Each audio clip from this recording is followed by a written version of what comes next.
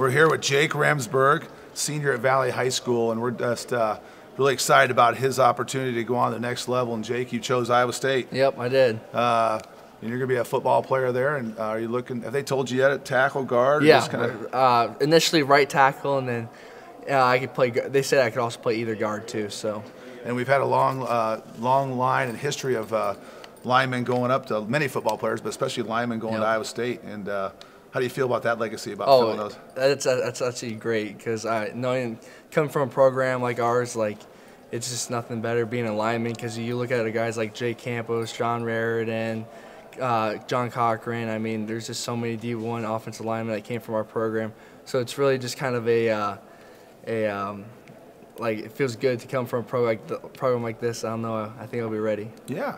So tell us a little bit about your background, because I know you weren't always like the main man when you were 7th and 8th grade. So tell us how you stayed motivated and why football just set in with you so well. Well, like you said, 7th, 8th grade, freshman year, I wasn't the best. I'd say that.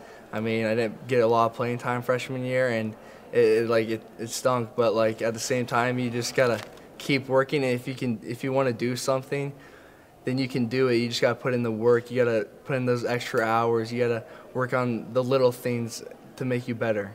Good. So, yeah. Well, we've really enjoyed having you around the high school. You're always a gentleman in the hallways and so polite. And who do you credit that to?